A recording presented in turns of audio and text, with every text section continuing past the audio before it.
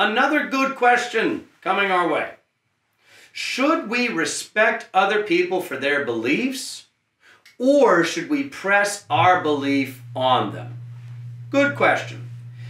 I guess, what does it mean to respect other people for their belief? I mean, it depends on the belief, right? I mean, if someone comes up to you and says, I believe in leprechauns. Now, I don't know why I went Irish with that one. You could be French and believe in leprechauns, or Russian, South Korean, South African, or maybe even from Alabama, who knows, and believe in leprechauns. But if someone tells you, I believe in leprechauns, you're not going to really give them the time of day, right? You're going to be like, okay, crazy person, and go on. Or I believe in unicorns or the Loch Ness Monster. Well, Nessie maybe, who knows? You never know in those lochs in Scotland. Bigfoot, stuff like that. Or I don't believe in the moon landing, something like that. You hear some of these, go, okay, whatever. But other beliefs are a little more real, a little more serious, like if they follow the teachings of Muhammad, or Judaism, or Hinduism, Buddhism, what is the other one? I had Taoism. You have all these isms. And what does it mean to respect them? Means you don't bash these people. They're human beings as well. You treat them as such. Hear them out. What is this belief? Why do you believe this? Ask good questions. Don't ask questions to make yourself feel better. Ask questions so that you can actually delve into why they believe what they believe.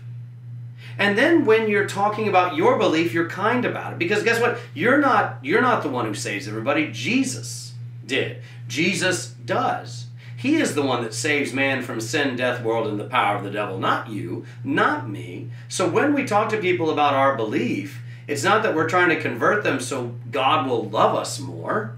We're just sharing the narrative of how great it is to be a Christian.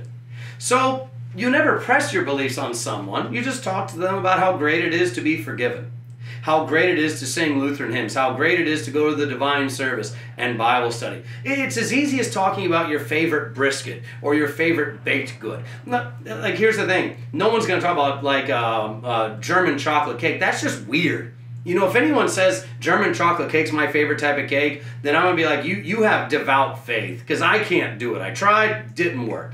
But the reality is, if you talk about, like, your favorite dessert, it's easy to do because you're not offended about it. Talking about Christ is as easy as talking about a good cupcake. You're not going to lose any sleep because someone didn't like it. But at the same time, there's joy in talking about it. And that's how it is with Jesus. So yes, we respect other people and their beliefs, meaning we treat them equally. Love others as you desire to be loved, that second great commandment. But then how do we talk about our belief? We talk about the joys of it. And if we're always just trying to get in a fight about belief, then maybe we're trying to justify our own selves, trying to make ourselves feel better about what we believe. Then that's a whole different ballgame, and we have to re-examine, why do I believe what I believe? Am I trying to convince myself? Or am I already convinced and therefore giving that same joy to others? So hopefully that helped answer it for you. If it didn't, message us. We'll try to address it more. It's fun times. God bless y'all. Bye-bye. Thanks for watching us talk at you. If you want to see us talk at you some more, subscribe to see notifications when we talk at you the next time. Donate to support Higher Things at higherthings.org/giving. Help us to help you.